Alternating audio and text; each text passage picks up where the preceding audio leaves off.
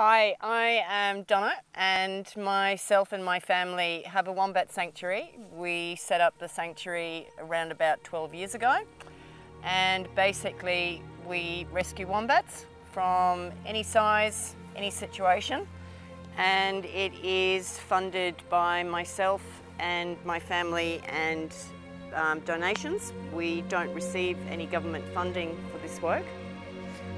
And this is my story. People ask, why wombats? Why have you got the sanctuary? When I first came to Australia, I decided that wombats would be my teachers and not humans. And I was watching a wild wombat graze off the side of the well off the side of the road. I heard a car. It veered right off the road, right into the wombat's back, broke its back. They then reversed, pissing themselves laughing, as though they had just entertained themselves to the highest degree, and drove off. I sat with that wombat for 4 hours. It took 4 hours for that animal to die because of his broken back. And I promised that wombat that I would make a difference. And I will never forget the look in that wombat's eyes. And if ever I get tired or overwhelmed, the only thing I have to think about is the look in that wombat's eyes that night. And I cannot tell you the relief I felt when it did finally die, because it was one of the 4 longest hours of my life watching an animal in that condition.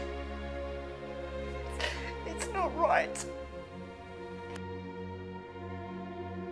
Wombats are dying for various reasons in very large numbers, which will, I believe, ensure that they are critically endangered by 2030 and possibly on the extinction list as soon as 2030.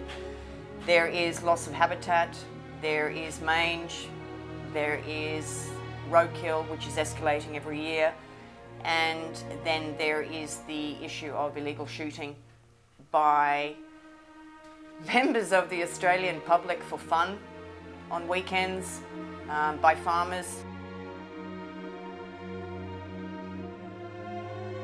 For people to understand the urgency of treating wombats with mange, you need to close your eyes and you need to picture yourself with millions and millions of mites underneath your skin, eating you from the inside out. You need to envisage having secondary infections occur as a result of this parasite activity within your body. We're not talking outside, we're talking inside, so you actually cannot get rid of them. Wombats with mange have very severe secondary infections, initially with mange. This then leads to organ failure inside the body due to an elevated white blood cell count. This causes liver and kidney failure specifically in wombats with prolonged mange.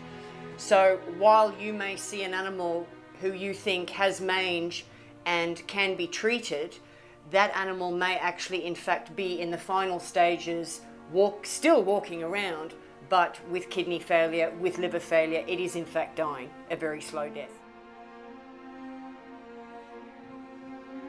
When we first started working with mange wombats at the sanctuary, we used the conventional topical treatment method that is used within Australia for mange wombats. However, with the 9 to 12 months treatment period for a manged wombat to become mange-free and remain mange-free, because this is key in the treatment of eradicating sarcoptic mange, we then collaborated with our sanctuary veterinary scientist and came up with an oral treatment which has reduced the treatment time for our wombats from anything from 4 to 8 weeks.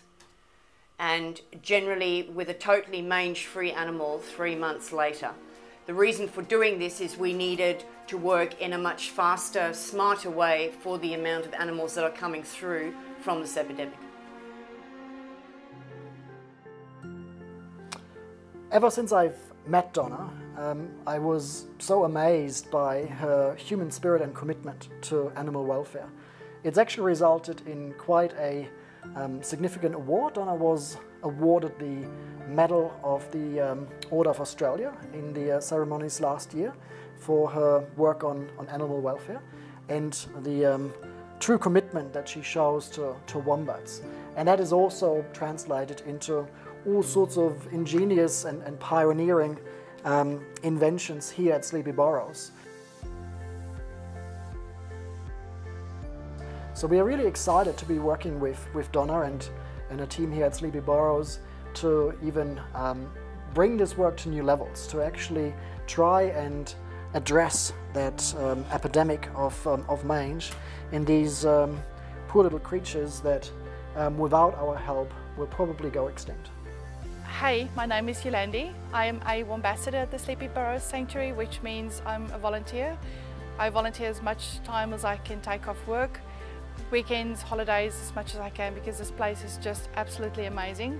As far as I know, the biggest wombat sanctuary in the world, run by Donna, which is an incredible person. She lives and breathes wombat. She starts at 6 in the morning, bottles, grass cutting. Grass cutting is every single day, 2 or 3 tubs of grass. She does medicine, she does caring, she does washing, 12, 15 loads a day. Everything else that comes with the household, she's got children and a husband that she needs to take care of. So, not many people have got as many wombats as us. And when it comes to feeding times, we've got a lot of little ones, so obviously the feeding times are quite consistent. And very early in the morning, 2 o'clock in the morning, Donna will be up and she'll be poking along, getting all these little ones fed.